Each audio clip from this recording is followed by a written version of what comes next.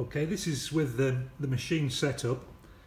You can see the way to set this little indicator is to have the metal lined up. You either get it with the edge of a label, or on this one just lined it up with that mark, and then when you get back to that mark, you know that's when you need to stop winding the handle. Now you can see the label feeds underneath the peel bar, back around, and then just tape it onto that main shaft.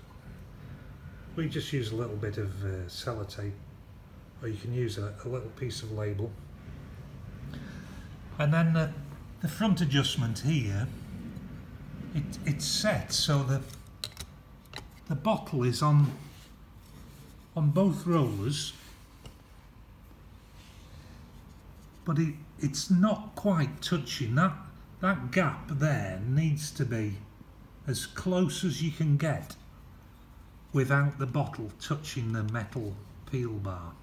So the bottle's just on the roller, it's on both rollers, and you loosen that screw off, and then you can slide the front in there.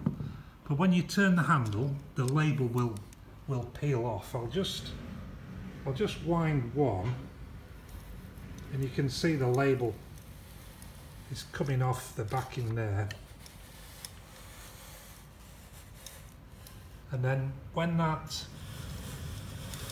gets back to that mark, you'll see it lines up there. That's the label, the full label's off. So I'll just put that one out of the way, put the bottle on, and it's just a case of winding the handle, and the label winds on, and then as soon as you get back to that mark, you know to stop winding, and that's your label on the bottle. It's important to have the roll stiff. You mustn't have this too loose on here. So what you can do is loosen that off, push these together so it's pinching pressure on each side of the roll. Tighten that back up and keep that roll fairly stiff, and that's it. And you might have, everyone's labels are different, so you might have to bend this bar if you can get it to you know, if ideally you get it lined up to a gap, but because these are big labels, with this one we just line it up to the mark on the label. But that's it. Keep that pressure on those, that's important, and setting up the gap here so the bottle, it touches both rollers but it doesn't touch the peel bar. And then you can set this guide.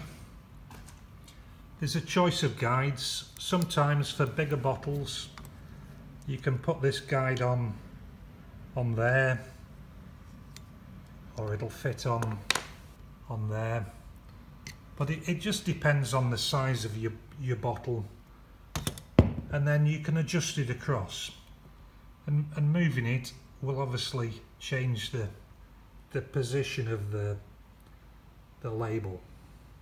You know, if you want the label to go down the bottle a bit, just slide the guide that way a touch, or the other way, or you can move the whole of the labels across. But we try and make the machine, you know, so it'll do all different sizes and shapes of bottles, so there's a lot of adjustment. Everyone's different. I'm just going to take that label off and do another one. So the bottle sits on, so it's up to the guide. bottle is sitting on the 2 rollers, and then we just crank the handle until that goes back to that position again, and that's it. That's the bottle labelled. Oh, I just noticed these these are on upside down, but obviously to change that we just have to reposition them. Just take that label off. I've set that up the wrong way around. So you get the bottle position lined up, just move that adjustment. That's it. Turn the handle until that's lined up again there, and that should be the bottle.